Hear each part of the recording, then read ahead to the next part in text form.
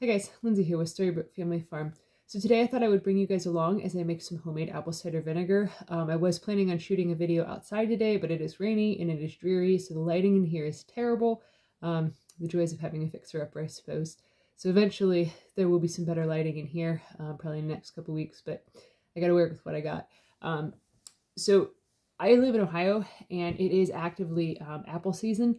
So a lot of places you can easily go to orchards and get apples that are labeled as deer apples or cider apples or just labeled as seconds. So we frequently go to flea markets at this time of year to get the apples that are labeled as seconds to make applesauce, to make apple wine, and to can apples, and also so that way I can make like a year's worth supply of apple cider vinegar for us. So I do bake bread at farmers markets, and apple cider vinegar is actually one of the ingredients inside of my bread. And I also like to use the apple cider vinegar for cleaning things. And at different times of the year, we actually give a little bit of apple cider vinegar to all of our animals. So we go through a few gallons a year of apple cider vinegar. And with the rate of inflation, the way that things are so expensive all the time, and we have always been a pretty low income family. So we always have tried to maximize every last little bit of every single like food that we have or anything of the sort. So I actually make the apple cider vinegar from apple scraps. So we've been working on processing through quite a bit of apples in the past like week or so. So I've been saving the apple scraps in a bowl. When it is not apple season, but we still continue to eat apples out of season, my wife used to always take them to work when she was working a different job. She would take 2 to 3 apples with her to work every day as a snack. So we were like accumulating a lot of cores. So I used to actually put them in like sandwich bags and then stick them in the freezer. So then that way when it came time to, do something with them, I had enough to make a gallon of apple cider vinegar at a time. So that's, one easy way if you don't want to buy a big massive amount of apples at one time to make vinegar, you can do it that way. You also don't have to make it in a gallon jar, but that's how I choose to do it because I have quite a few gallon jars with these plastic lids that are great for fermenting because they don't screw on. They're actually slightly too big, so they just set on top so then the gases can still leak out. So with the apples, I have not only just regular cores, I just throw them in there, but what we had done with this batch of apples was we actually peeled them and then diced them up and then canned them so that way I can use them for the apple cinnamon bread that I make that I also sell at the farmer's market. So any of the peels, you can use them as well. So basically it makes it so there is virtually no waste at all from the apples that you are buying. And if you are buying apples to make like apple cider with, you can actually use, once they're already mashed and stuff through the process of making cider, because how that works is you crank it down like a vice type thing and it squeezes all the apples into basically a mashed up kind of yuckiness. You can actually use that as well to make apple cider vinegar. I have not done it that way because I've just always, used the byproduct of what we have. Instead of just throwing it outside for the chickens to eat, I figure I should do this with it. Now, if I have parts that are really super bad, the chickens and the turkeys and that, they get it. But when I don't have pieces that are real bad, I use them for this. So that's about as full as I'm going to get this jar right now. So you just set them aside, and then you give it a nice hefty shake to kind of let things settle down, so that way you can see how much space there is. So I do have a wee bit more space. I'm just going to throw a couple more handfuls in here, and then I'm going to grab just a small amount of sugar. Just regular white granulated sugar is what we use. It's what we have. So I just use about a teaspoon of that. That is actually not a necessary step, but it does help with the fermentation to go faster. So then you just pour in. This is just regular old tap water. It's cold. It is not hot. Do not use hot water. Unless if you're using like frozen apples, then I suppose you could use hot water, but it's kind of just a waste of electricity to use that.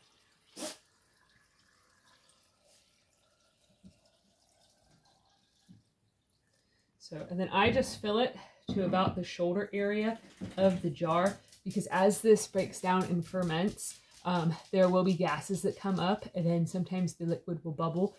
So if you fill it too full, then you run the risk of it actually overflowing on the counter.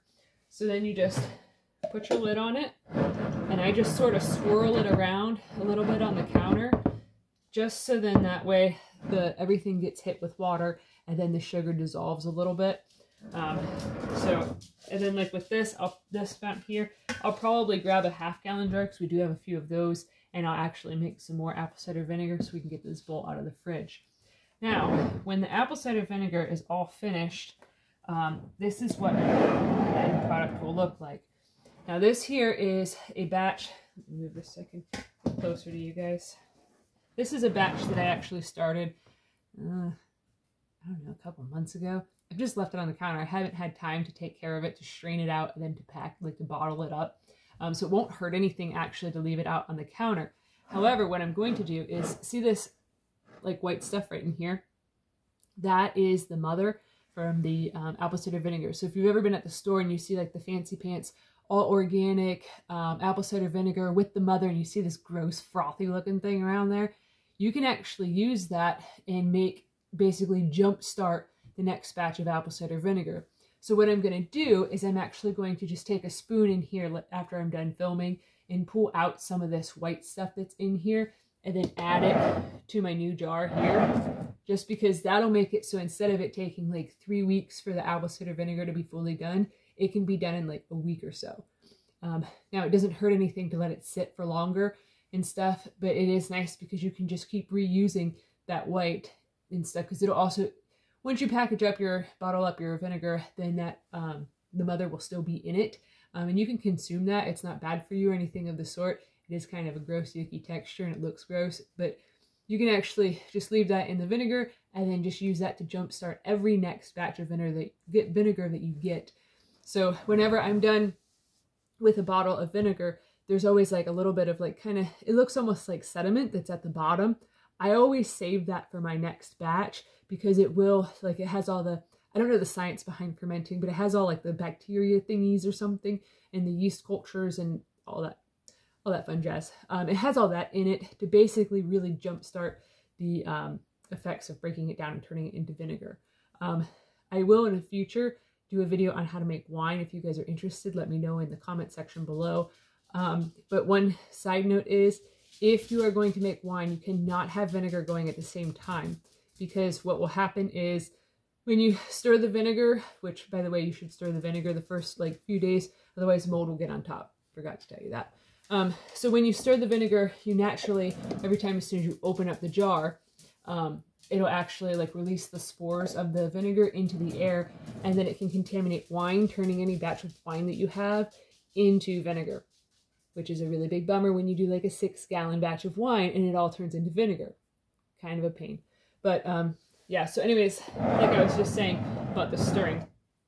With any ferment, you want to make sure that it stays below the liquid level. And since you can't fill this up all the way yet, you do want to take a spoon like every day. You could just do it in the morning or at night, or if you really are anal about it, you can do it morning and night to give it a little bit of stir and push it down underneath the water. The fruit is going to turn different colors, as you can see the difference between the finished batch here and the non-finished batch.